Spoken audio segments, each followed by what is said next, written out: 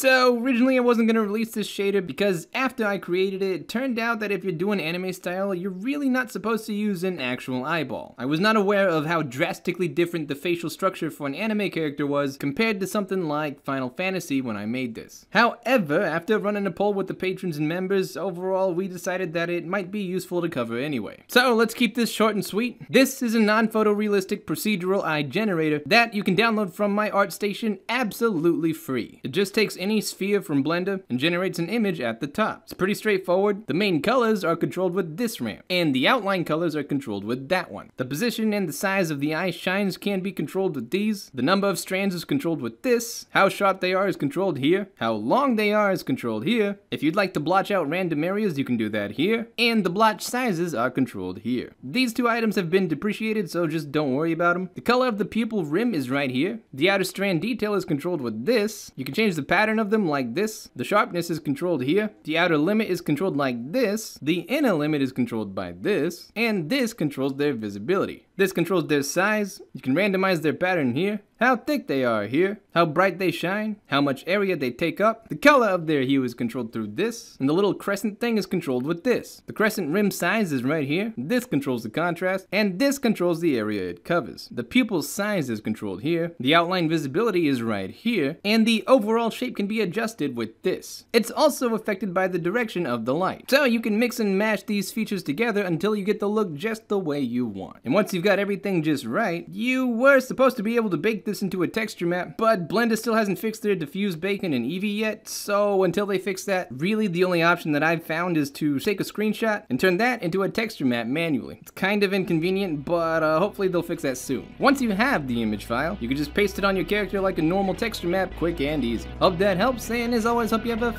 fantastic day, and I'll see you around.